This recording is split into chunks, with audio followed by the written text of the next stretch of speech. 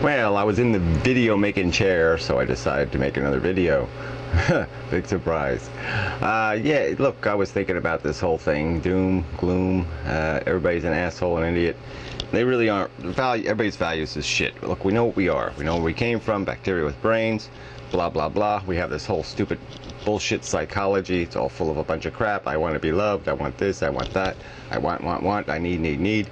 And you know, happiness is just basically being unencumbered by the bullshit and being physically comfortable. So I mean, that's the game. So if you can get to the physical comfort part where, yeah, I feel okay, something isn't gnawing at me, obviously, physically, pain, you know, discomfort, uncomfortableness, nausea, whatever, you're not feeling sick or miserable physically, then all you got is this psychology to worry about, you know, the want part. And if you can extract the illusion in your brain that you're satisfied, well, then you're going to be happy. It's automatically going to happen. It's like the consequence of not wanting. That really is what it is. I mean, the satisfaction is really just sort of an illusion we create because we get something and we think it's what we want and we have it and we do it, so to speak, and then we say, that was good. I'm happy. I'm full. I'm satisfied. Until that hunger thing builds back up again and you need again. And that's the malicious nature of the way we are constructed. I mean, we are constructed to not be satiable. And, you know, and so everybody's just not, their eye is not on the ball. And the ball is there's this huge volume of misery out there.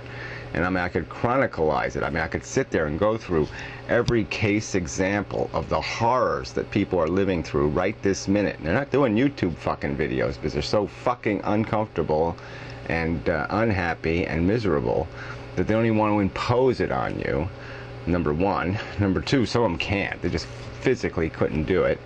But it's out there. There's this huge ball of suffering out there.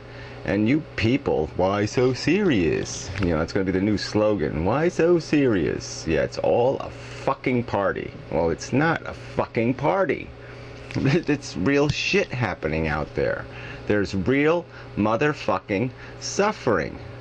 And it's just, you know, it's just even the way people, you know, I go back to this stupid animal thing and the deer hunting here. But I mean, look, even the idea, I mean, can't they really imagine what it would be like to be shot with an arrow and spend the next 10 hours dying from it? I mean, can't they imagine that horror?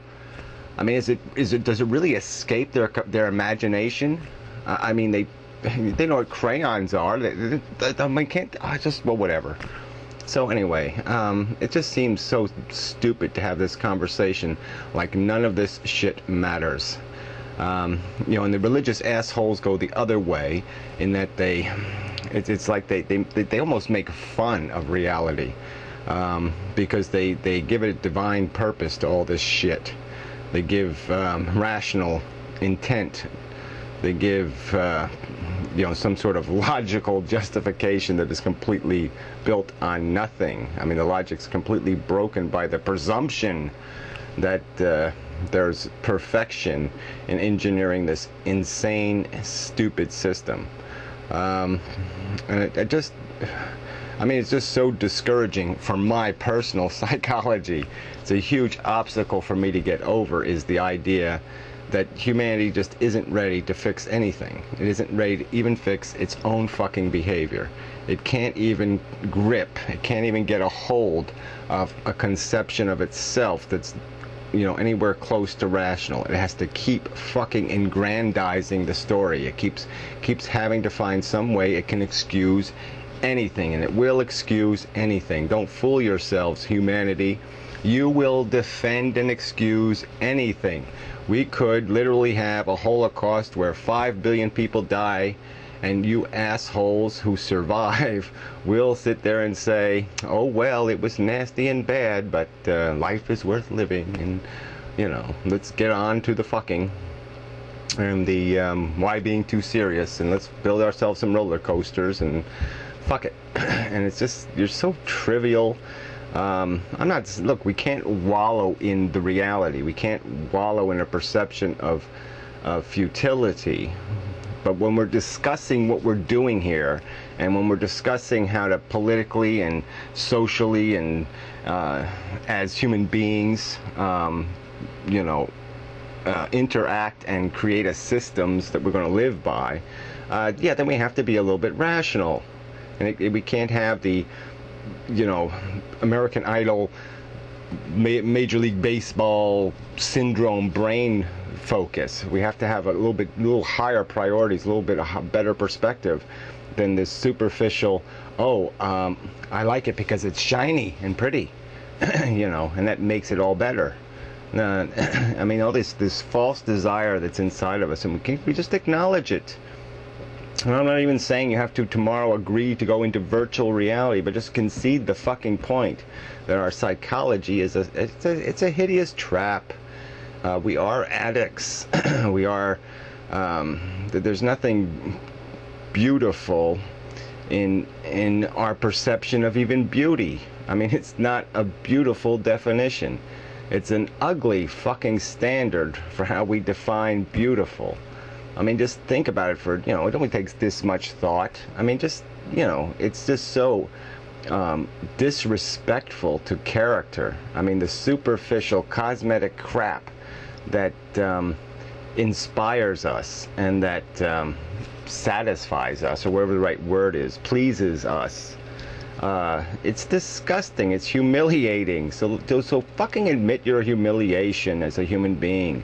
That you are a crass, stupid, superficial asshole. And let's get on to the business of trying to figure out some fucking way of communicating as human beings through this vapor of bullshit, and finding some way to fix this condition, because this condition is not going to get better. It's just going to keep on grinding up and consuming huge volumes of suffering for nothing, for superficial, so we can all applaud the winner of American Idol. That's right. People die and suffer so we can all applaud. Bullshit.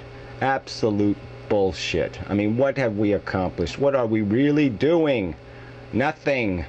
And like I said, the grandest of accomplishments could be figuring out some way to create some sort of way of life that at least isn't gluttonous and putrid and petty and just completely, Donald Trump-izes the dignity of human beings. I mean, come on, grow up.